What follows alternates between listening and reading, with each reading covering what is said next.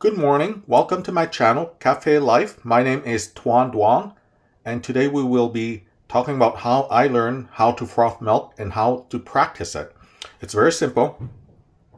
First of all, I'm using dishwasher soap, just a bit of it, just 1 or 2 drops, and water, right? So this is how I practice.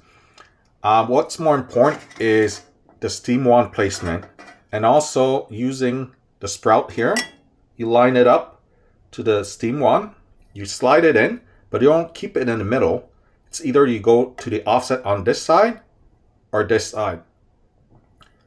You have to like aim straight in the middle, but then you have to like go into the other quadrant here or here, and then you steam, and then from there on you listen to the sound of the swirling.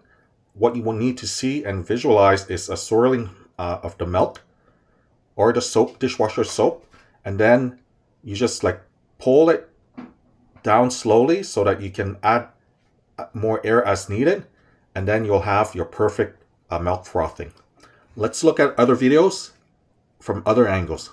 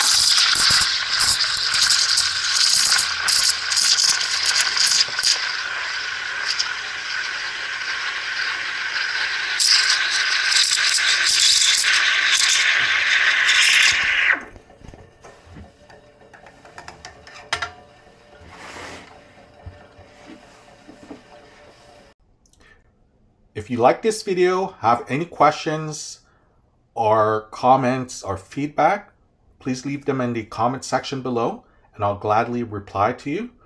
And please watch my other videos from the coffee/espresso playlist. Thank you for watching.